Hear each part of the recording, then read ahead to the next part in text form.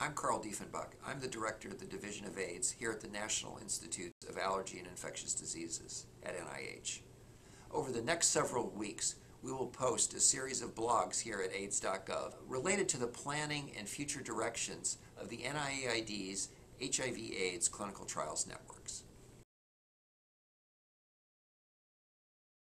Currently, NIAID funds 6 large clinical trials networks focused on important research questions associated with HIV/AIDS that work both here in the United States and internationally.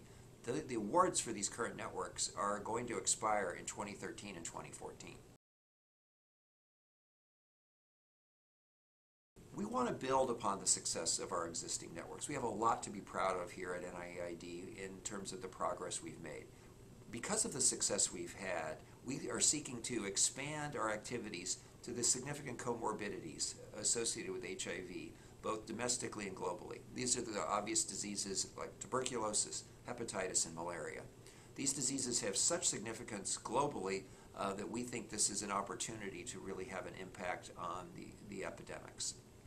Our research priorities moving forward will get into areas of what are the new and important prevention methods that we can develop and prove that will have an impact on new infections for HIV? Clearly that's activities such as microbicides and vaccines. What are the better treatments that we can establish for these co-infections and comorbidities which will help us control the hepatitis epidemic domestically, for example, and the tuberculosis epidemic globally? Additionally, we're seeking new approaches to the cure and functional cure of HIV.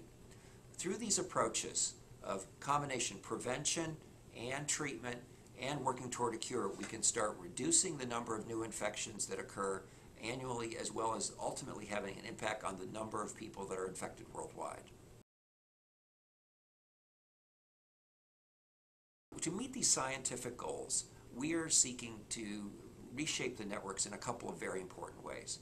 We want to first establish this multi-disease capacity. That's going to be essential. Second, we want to be able to increase the collaboration and coordination that occurs between the individual network leadership groups. Importantly, each of the leadership groups needs to be able to establish clear, transparent systems to bring in the best research ideas so that we can support the most transforming science moving forward. Further, we want to enable the networks to be able to establish research that is focused on the needs of very specific populations for the future. Finally, we want to be able to have the network leadership groups engage the community, the affected community and the at-risk community in the research design and implementation. The blogs really will allow, in a structured way, people with an interest in this area to give us advice on, first, the overall structure and research agendas that we're seeking to support within these key areas of prevention, therapeutics, and vaccines. Then what we want to focus in on are the structures that we're considering as part of our networks. And lastly, the relationship between the leadership groups and the clinical trial sites where the research is actually performed.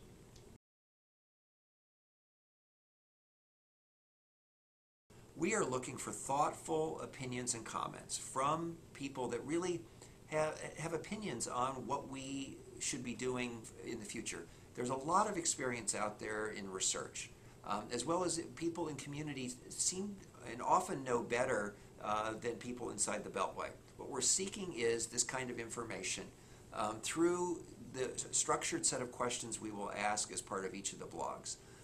Your comments will help shape the future direction of the networks from 2013 to 2020. It's hard to believe we're talking about that far into the future, 10 years away, but we need to start planning now because we really want to have what happens within the next round of the networks have a significant impact on the global and domestic AIDS epidemic.